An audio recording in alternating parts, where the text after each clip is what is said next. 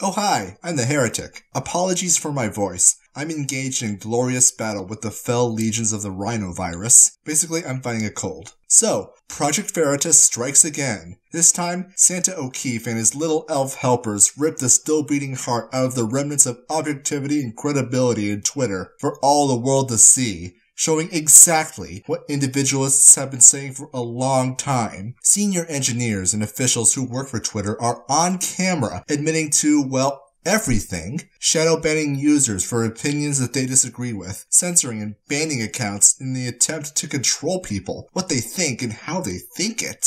All fueled by a culture of hyper-partisan censorship that would hardly be out of place in an Orwellian ministry of truth. Oh, but I must be exaggerating, right? Surely a company whose founding principles were as a free speech company can't have fallen that far, right? Nope. Here we have people who, in their own words, are working on things to make Twitter into even more of a collectivist echo chamber than it already is, somehow. But how do you keep, like my timeline, how do you keep certain things off my timeline? So because people will, read We're trying to downrank it, but you need to also have a control of your timeline. Downrank what? Yeah, all the time. That's something we're working on. I mean, I don't know it's something we're working on, where we're trying to get the people not show up. It's a product thing we're working on. But why? 90% anti-Trump? Maybe 99% anti-Trump. It's really hard to decide what to do about Donald Trump. Yeah, half of the people want to ban him, half of the people want to keep him. Does everybody at Twitter feel Pretty much. pretty much?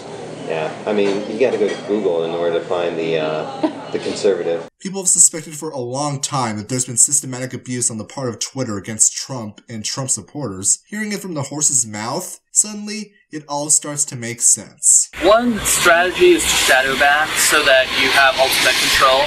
The idea of the shadow ban is that you ban someone but they don't know they've been banned because they keep posting but no one sees their content.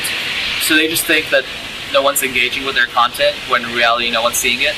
I've heard talk that it's a good thing because they'll use it to ban Trump supporters or conservatives. So I didn't know if that's just a rumor or if that's true. That's a thing. That's a thing? That's a thing. Yeah, imagine you have all the tweets ever that happened from the beginning of time in reverse chronological order. Right. So until we get to the actual system that ranks the timeline, we just we have a bunch of filters removing some tweets. So we have a stream of tweets and we have one filter just kicking out some of them.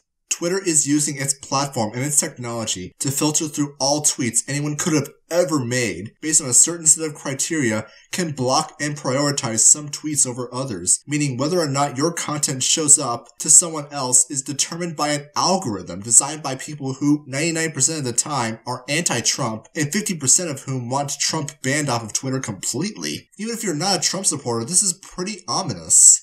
Just go to a random tweet and just look at the followers. Yeah. It'll all be guns, God, America. I mean the American flag and the cross. Yeah, no one really likes America.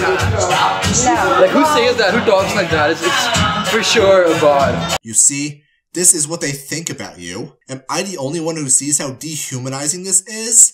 How long have you been stuck in a little echo chamber that you don't even recognize the humanity of people you disagree with? How do you know if it's a bot and not a normal person? Oh, you use machine learning. You look for Trump or America and you have 5,000 keywords to describe a redneck. And then you look and you parse all the messages, all the pictures, and then you look for stuff that matches that stuff. And if it, so you assign a value to each thing.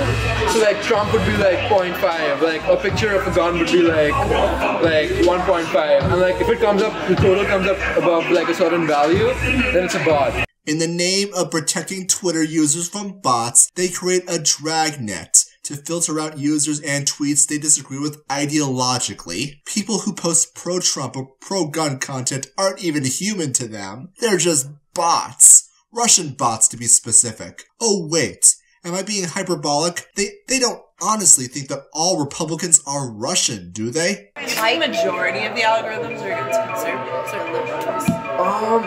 I would say the majority of it are for Republicans because they're all from Russia and they wanted Trump to win. So you'd mostly just give it a I knew that Trump was Could it be any more clear? This kind of rampant partisanship is not okay, and a clear and obvious threat to free expression. To make matters worse, Twitter is working on a new machine as part of a secret project. Every single conversation is going to be rated by a machine, and the machine is going to say whether or not it's a positive thing or a negative thing. So is it going to like essentially ban certain mindsets and or people who could be negative? No, it's not going to ban the mindset. It's going to ban like a way of talking. Well, that's double plus ungood. I can foresee a future of soft censorship. Instead of being dragged into Room 101, dissidents are simply shadow banned. The justification for the censorship is that people are still allowed to say whatever they want. It's just that nobody will necessarily be able to hear them say it. Imagine this applied on a societal level. Heretic? What are you talking about? Twitter is a private company, not a government. Oh? Why did they take his account down a couple weeks ago? I didn't know we did that. Yeah, his account went down, like, for a while. Oh, it might be the US government pressure. The state has leverage to dictate Twitter's censorship policies. Interesting. What? Yeah, they do that. They do? Yeah. Why? Because they don't like people messing with their politics. And he has shit on a lot of people. He said the U.S. government would have done that. Would have asked Twitter to do it. Oh yeah. Do you get requests from the government to make Twitter is only one social media platform, but in our increasingly cybernetic, interconnected world, our ability to communicate will be dependent on these social media platforms. If the state is able to put pressure on one social media company to soft censor people they don't like, what's to stop them from legislating other companies to employ similar algorithms? For public safety, you see. How do we know they're not already doing it on Facebook or YouTube? No, we're at a crossroads here. A historic gateway the likes of which the world has never seen since World War II, and we will either march through it freer than ever before in history, or suffering through oppression the likes of which the world has never known. It's very clear which side Twitter is on. Wow, this is really grim. So what can we do? I can think of several things actually, none of which are mutually exclusive. The first one is the simplest and arguably the most important. Spread the word. Talk to your friends and coworkers. Share this video and the original Project Veritas video, link in the description. The second, target Twitter's sponsors. I'd suggest boycotting Twitter directly, though let's be honest, it wouldn't work. We can target their advertisers though. See what ads run on your newsfeed. Contact them. Find the emails of their executives and CEOs, and send them a message informing them that you, as a customer, cannot buy their product so long as ad money is paid to Twitter, an endorsement of algorithm-powered censorship. A good example is Circle C. I found the CEO's email in 2 minutes. No, I'm not going to post it here, that's doxing. It goes without saying, but be reasonable and respectful. Don't harass anybody. We're not social justice warriors. The third, most difficult, but by far the most damaging to Twitter, is to get Trump off of Twitter.